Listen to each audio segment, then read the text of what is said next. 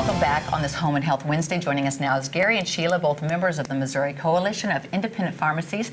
Thank you both for coming in. All right. Hi, Sheila. Hi, Gary. Now, Gary Grove, you're the owner of the pharmacy. Two locations here in Springfield. Yes, ma'am. All right. And you've been here a long time.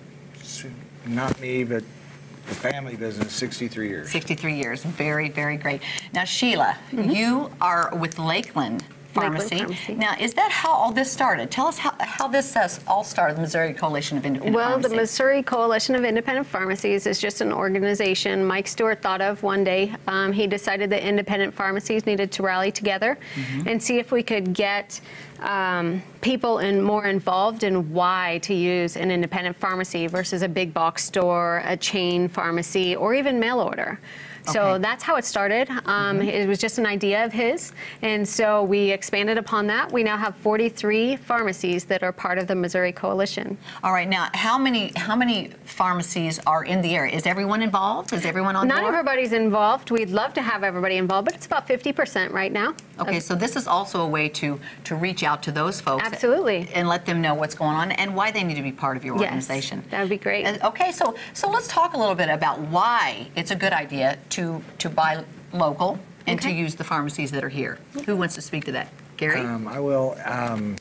Well, first of all, the independent pharmacy is going to care more because we value the customer. There aren't 20 or 30 more in line behind. You're not just a number. You are not a number. You will also not stand in line at one of the box stores for an hour to pay the same price or more expensive.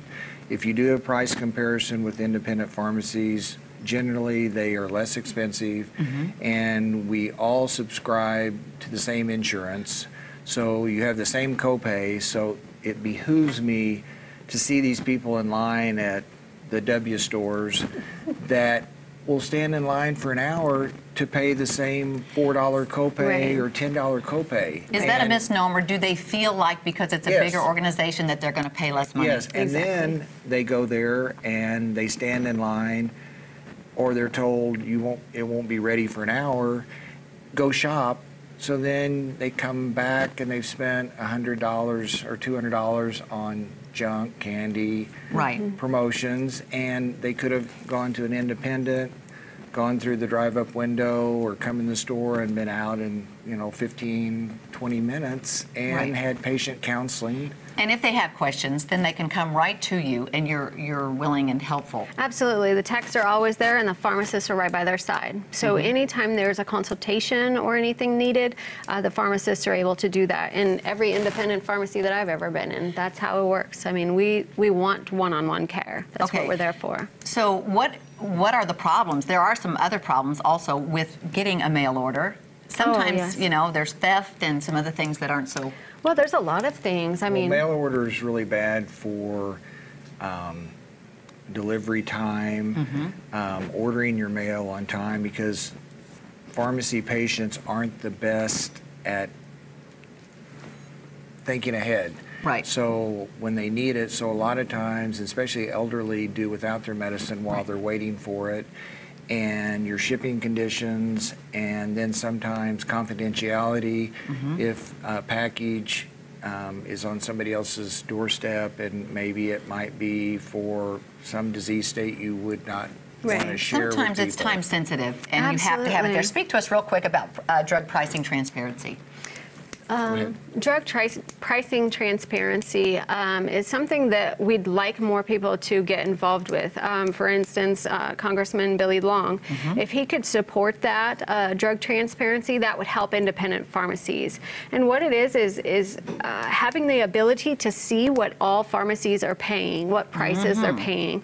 So not only that, but it also would help us with what they call the free market systems, where instead of us getting paid a small amount of money and our bills are exceeding what we're getting paid, it would help with that as well. So there's a lot of things that congressmen, politicians could really do to help independent pharmacies and support us, such as the free market system, the transparencies. And it's not just help us over, it's just an equal playing field. That's and true. she does say Billy Long, and Billy Long's from Rogersville. I voted in the same voting place with him, and I would think that he would want to support Southwest Missouri Right. and not St. Louis and the mail order company. So Billy Long, please help the local people. Help them out. Yes. And it's great to keep our dollars local. Yeah. So, Exactly. all right, you guys, if someone wants more information, whether it's other pharmacies or just individuals, where can they go? Do you have a website? Yeah, it's MissouriCIP.com, and we also have a Facebook as well.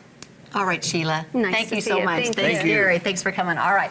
Up next, Joy will join us for a catch-up with Larry the Cable Guy, who's going to tell us how he throws home gate parties during football season. Don't go away.